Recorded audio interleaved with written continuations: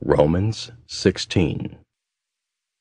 I commend unto you Phoebe our sister, which is a servant of the church which is at Cenchrea, that ye receive her in the Lord as becometh saints, and that ye assist her in whatsoever business she hath need of you.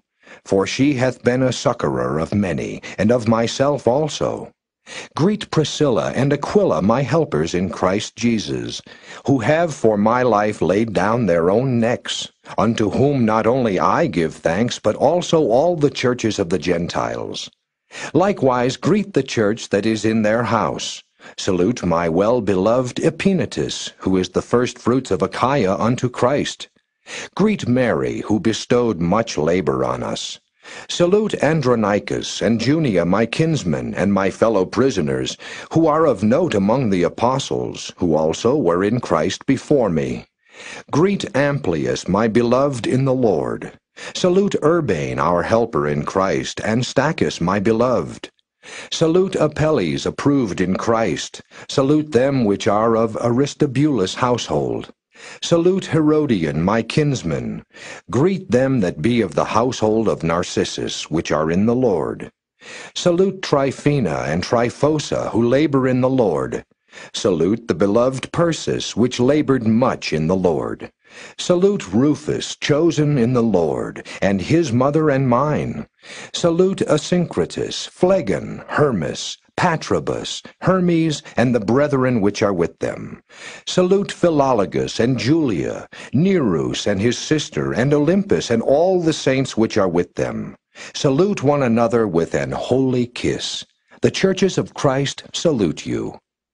Now I beseech you, brethren, mark them which cause divisions and offenses contrary to the doctrine which ye have learned, and avoid them. For they that are such serve not our Lord Jesus Christ, but their own belly, and by good words and fair speeches deceive the hearts of the simple. For your obedience is come abroad unto all men.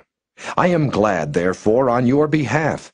But yet I would have you wise unto that which is good, and simple concerning evil. And the God of peace shall bruise Satan under your feet shortly. The grace of our Lord Jesus Christ be with you. Amen. Timotheus, my workfellow, and Lucius, and Jason, and Sosipater, my kinsmen, salute you. I, Tertius, who wrote this epistle, salute you in the Lord. Gaius, mine host, and of the whole church, saluteth you. Erastus, the chamberlain of the city, saluteth you, and Quartus, a brother. The grace of our Lord Jesus Christ be with you all. Amen. Now to him that is of power to establish you according to my gospel, and the preaching of Jesus Christ, according to the revelation of the mystery which was kept secret since the world began, but now is made manifest, and by the scriptures of the prophets, according to the commandment of the everlasting God, made known to all nations for the obedience of faith. To God only wise be glory through Jesus Christ forever. Amen.